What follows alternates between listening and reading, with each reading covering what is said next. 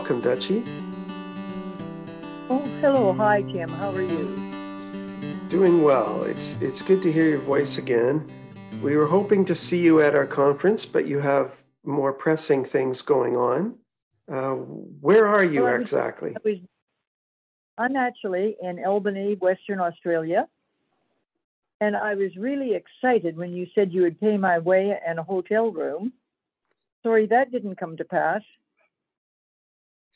Well, I guess there are limits to our generosity, and you didn't. I'm, I'm, You said it in good humor, so we'll take it at that. It's amazing the bold colors that you have and that sense of action and presence of your characters in those paintings. Can you tell a little bit about how you developed that personal style? I'm not sure how I developed it. It just seemed to be in my brain. My daughter gave me paints in 1999 for Christmas, and at first I painted anything that came to mind. Uh, people would ask me if they'd love a piece, and I would give it to them free, just delighted that they wanted my work on their wall. A friend said to me, "Don't give your work away, charge for it." So I gave not my first painting, but I gave a picture for a used deep freeze. And the deep freeze broke down in about 2 weeks, and she came back and wanted more pictures. So I charged her $50. And when she gave me $50, I thought, geez, I'm a real painter here. I'm a real painter. I'm getting paid for my work. So then I started being asked to donate my pictures to different community activities to raise money, and I gave to the hospital fund, etc. And people were paying up to $3,000 and $4,000 in auction for my work. God, I was in awe. My ego got such a huge lift.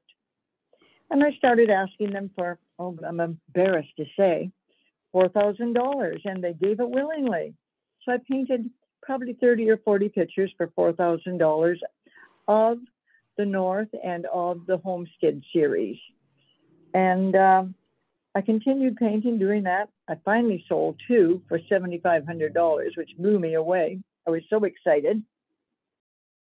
I continued to accept their money, but every time I did, I was embarrassed. It seemed to me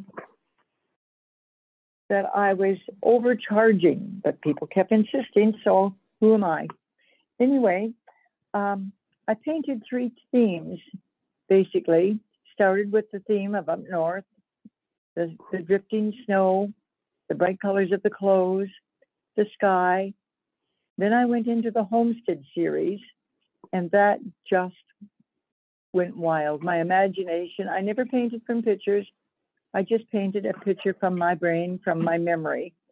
I call that book sort of a memory book because every picture in that book is of a memory of my time as a kid on the homestead.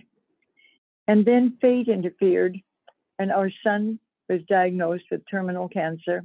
So I quit painting for about 2 years. I just didn't have any creative juices in me. It was just, needless to say, a really tough time.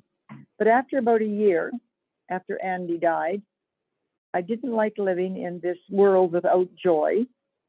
So I started to find joy again, and I worked really, really hard at it. And it was during this period that the idea of putting together pictures and stories for my book called Memories of a Homesteader's Daughter. That was so easy to do, and it was so good for me. Recently, I set up my eagle.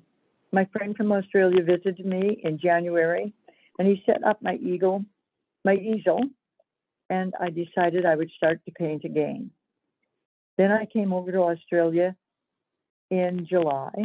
I will return home in January, and I will start to paint again. Until that time comes, I'm here in Australia with this lovely man I met in my travels for 3 years ago, and I'm anxious to get to work again.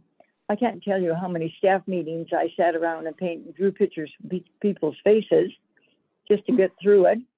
And I always did scribble and draw.